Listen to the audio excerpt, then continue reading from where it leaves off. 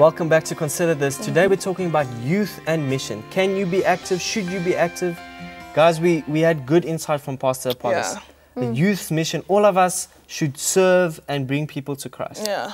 But let's make it practical. How do we do it?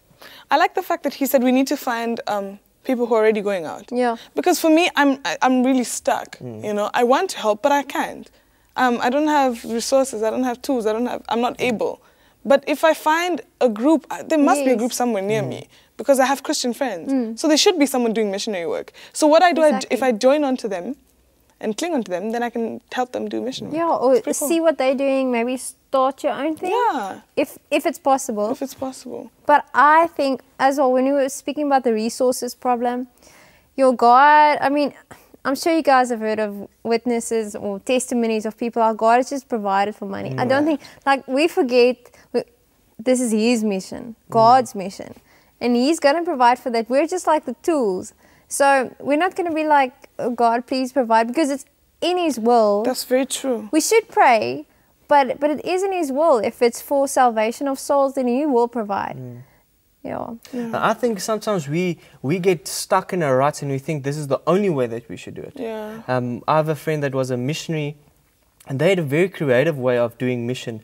And they were very service orientated, where he'd tell me about how they would just get a guy from off the street and go for a milkshake.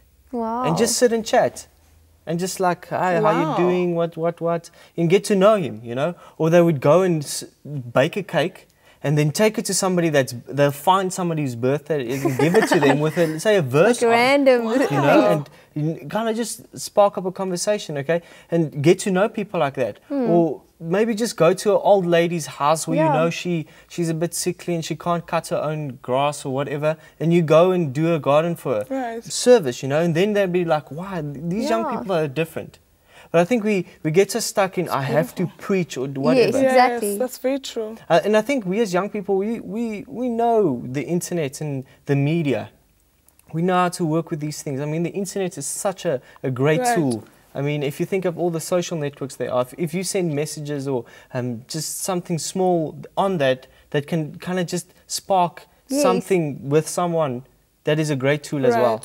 Right. Now, as youth, we should go out, right? We should serve people and we should salvation of souls. That's the main purpose. Yeah. What does it mean? Do you think there's any preparation that we should do before we go out?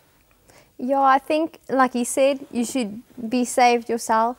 You know the story of the woman at the well, where Jesus comes to speak to her, and she realizes this is the Messiah, and she knows, or he knows about my past, but he can help me with it.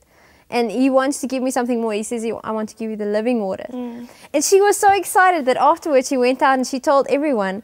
It's as if it was like an explosion. Right. But she couldn't go on this mission telling other people if she didn't meet Jesus, if she didn't see, he can really help me. And so I think we need an experience, a real experience with Jesus. And once you get a real experience, you can't help but tell. It's like it's almost too good to be true. So you need to you want to spread the word around. And like you were saying earlier about not having the resources, sometimes we feel that we don't know what to say.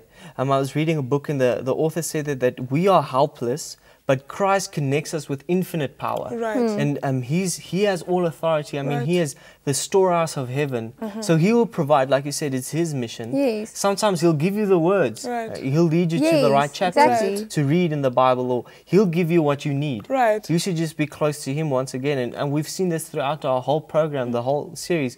Be close to God, go to God, and He will lead you, He will direct you. And that's why it's so exciting, because it's God's work. It's His adventure. Okay, I don't know what's going to happen next, but God knows. And He's going to lead me, and it's going to be an adventure. And you know what? It's not just a story. I know I've seen people who get they need the money, and it comes, and the money comes through, and it actually helps them. Or someone is asked to go and preach, and he doesn't know what to preach, and the words come through. God actually provides. Like, it's not just a story we're telling, you know. But we hear a lot of stories, but do we have our own stories? Yeah, that's important. Like, we can't be witnesses of things we haven't seen ourselves. Right. Many times we do that. We're like, I've heard of this person and God provided for him, but He won't provide for me. Yeah.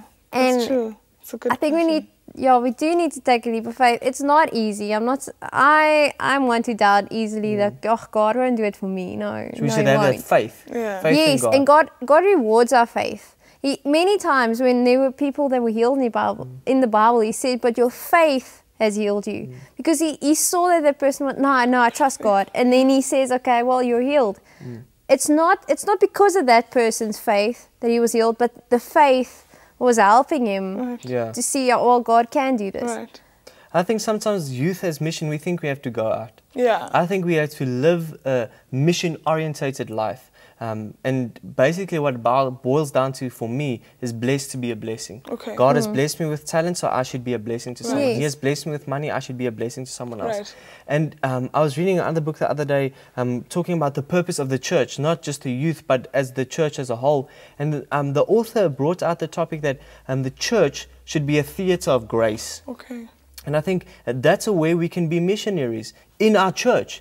A lot of young people today feel the church is dead and there's nothing there for them. A lot of young people leave the church because the church It doesn't have its own. and they don't feel wanted or loved at their church. Yeah. And we could be missionaries in our church, cultivating that theater of grace, just going out there and blessing people, going to church not to receive a blessing but to be a blessing, going to youth not to receive a blessing but to be a blessing. Right. You know, that orientated. I think that's awesome, like working in the church, because a lot of people feel the church is dead, but we should be the church that we want the church to be. Right. Like we can't just judge and say, well, this is just boring and I don't. Yeah. You should have that aim and that mission, and that's why we need to have a mission, because a lot of people feel like they're purposeless. And as soon as you give them responsibility, as soon as you tell them you lead them, then they start to blossom and they're like, wow, I can actually do something. Right. It's not about them, but just to know that God doesn't need us, but He wants us. Yeah. And He wants us to do something for Him. And that's important. God doesn't need us, but He wants us. Sometimes you feel, I can't do this. I feel like a fish out of water. Yes. But then we must know that God, He wants us. He wants us to participate in this. He wants us to have mission. And I think that's the biggest thing, the biggest blessing that we can have is to do this. Yes. So I think with mission, we can see that mission is for salvation of souls and it's for service. And anybody can do it. The youth, nobody who you are, you can do it. Thank you guys, and thank you for watching. I think you've seen that anybody, you sitting there today, you can be a missionary for God, even at your church or at your house, no matter where you are. If you have any suggestions or you want to contact us, our details are on the screen. Consider this.